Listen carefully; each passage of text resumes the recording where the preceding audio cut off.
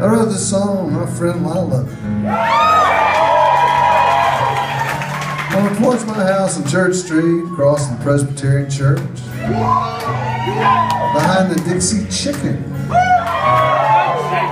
It's a beer joint where students used to go to study after a hard day of taking classes. I went there after a hard day of skipping classes.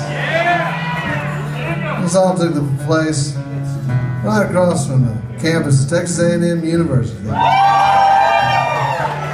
where we all went to school. We used to sit on this porch and play music. We played country music. We played the old Hank Williams songs, Earl Haggard songs, Lefty Frizzell songs. My friend Douglas and I had a couple of floral cocktail dresses that we kept in the closet, and we would drink a few beers and we'd put on those dresses and we'd sing a Tammy Wynette song.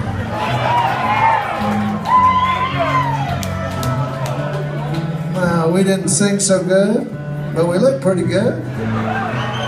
And we were able to stay on scholastic probation for another semester. And this young man used to ride his bicycle by almost every day.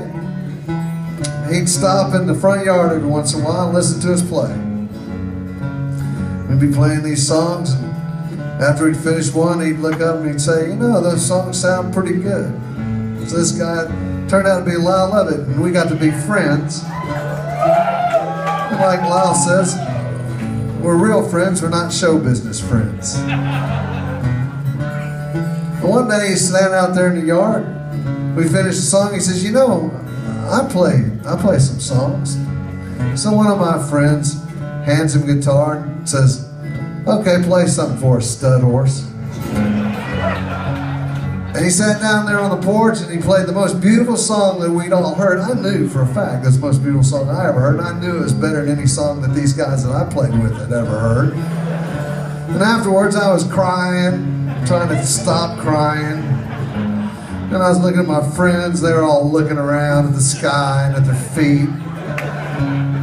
And finally one of them looked at me and said, "That guy's just a smart ass."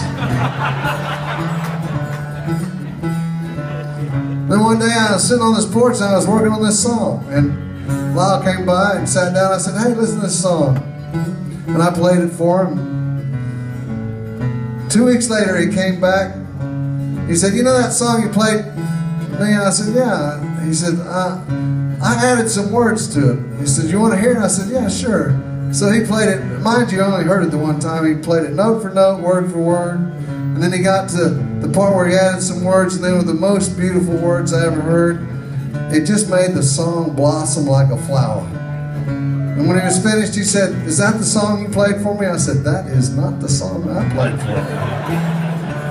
I said, "That's a beautiful song." He says, "It is a beautiful song, Rob."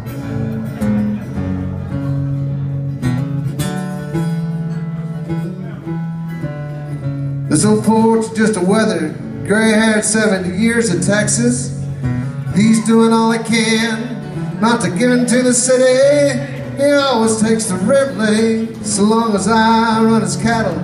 He picks me up at dinner time, I listen to him rattle. He says the prices still run smutty like she's run all along. There ain't never been no cane to grind, the cotton's all been gone. You know there's Chevrolet pickup truck, she's something back at 60. Now they won't nobody listen to him, 'cause they all think he's crazy. So porch just a long time waiting and forgetting, remembering the coming back, not crying about the leaving, and remembering the falling down and the laughter of the curse of luck from all those sons of bitches that said we'd never get back.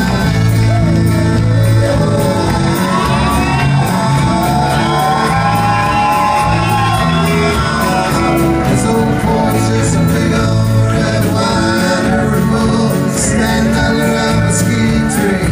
I know those says keep so late I'd see with that hot August sun. He's sweating at the pen, but his work is never done. Oh no, I know a whole lot of old bulls in my life, but they're worth